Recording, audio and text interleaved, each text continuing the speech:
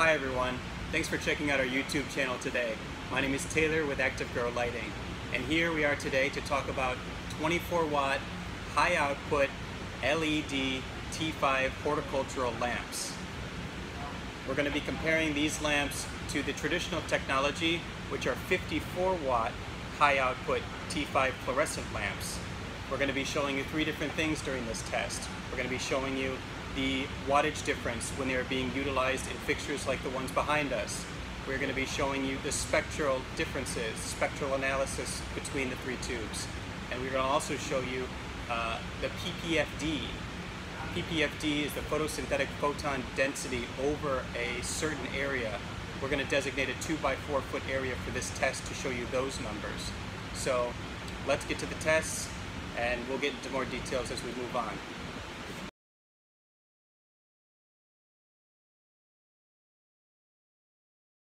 For all of our testing today, we will be using the Active Grow brand T5 high output horticultural fixture. This particular model will use 8 tubes and uses a smart ballast by Fulham. It runs at 120 volts. As we get right into our tests, the first side we will look at is the fluorescent side. As you can see, there are 8 tubes here. As we go over to our kilowatt system, we can show you again that this fixture runs at 120 volts. When we click on the wattage, you can see clearly here that the wattage is right around 390. And when we click on the amps, you can see the amperage is at 3.5. Now, as we move over to the LED side, you can see that we're using the same fixture, also with 8 tubes, and that it's running at 120 volts according to the kilowatt system.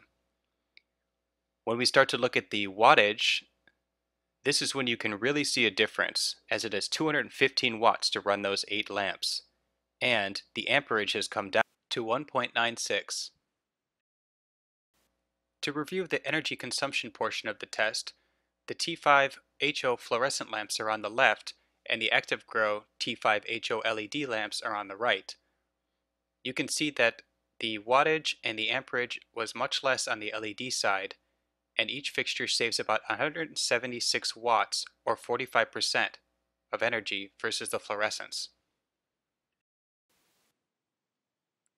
For the spectral analysis part of our test, we will be using the Everfine Plant Lighting Analyzer.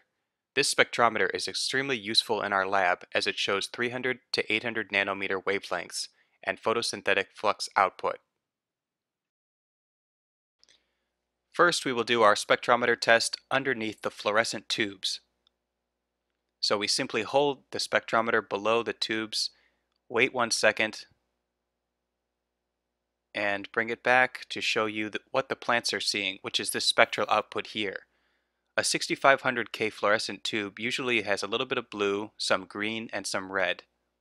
When we take a closer look at what's called the RA, or the CRI, color rendering index, it is 84.3. Sunlight is closer to 100. So this is not so bad.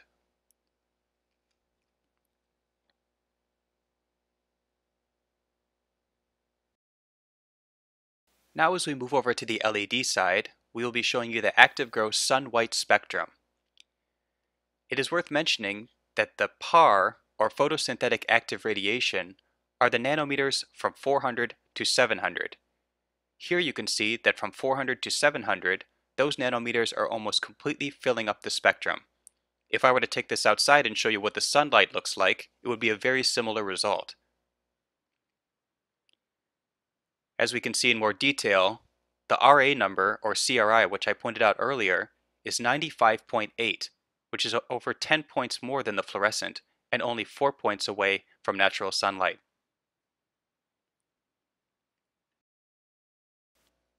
Now as we go into the last portion of this test, we will be looking at the Active Grow Red Bloom spectrum. As you can see, it looks a bit red on my hand, but this spectrum is unique in that it uses one diode to create 2 nanometer outputs, one at 445 nm and the other at 660 nm.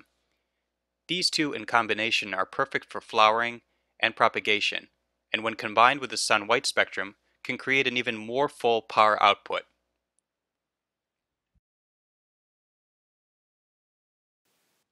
Now to review the spectral analysis portion of our test.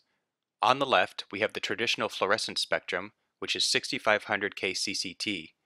In the middle, we have the active grow sun-white spectrum with high CRI. And on the right, we have the active grow red bloom spectrum with a focus on the 445 nm and 660 nm wavelengths.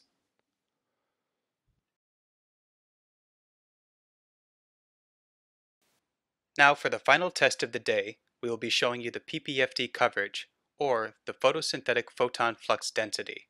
We will be showing you the test results of the T5HO fluorescent lamps versus the active grow T5HO LED lamps with sun-white spectrum.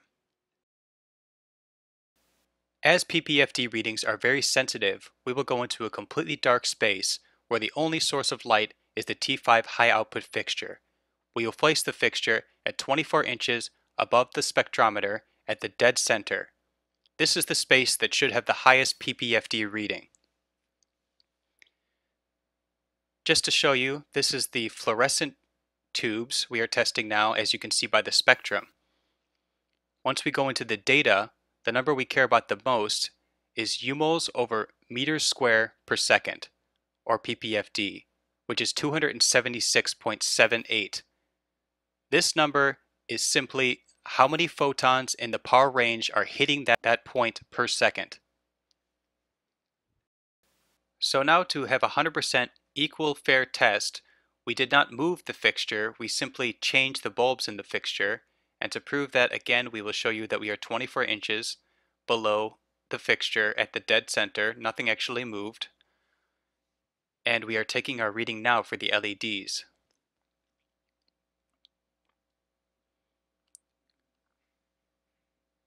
So as you can see here, to show that they are again the LEDs, we can see our sun-white spectrum, and when we go into our data and look for the Ppfd number, you can see here that it's 269.34. So that is only 7 points away from the high output fluorescent bulbs. One point of data is not entirely useful when we want to understand the uniformity of this system. As we take points of data for every 6 inches for both the HO fluorescent and the HO LED, you can clearly see that although the fluorescent side has a higher Ppfd point in the center, the LED is able to keep higher Ppfd points throughout the entire 4x4 foot area. This is due to the T5 LED's wider beam angle, which creates a higher average Ppfd and more uniform light. We at ActiveGrow pride ourselves on providing products that help growers grow sustainably by cutting their energy costs and cutting their carbon output. We hope that this test was beneficial for your understanding of horticultural lighting systems and the latest technology available. If you have any questions for me, my email is taylor@activegrowled.com. Thanks again for watching.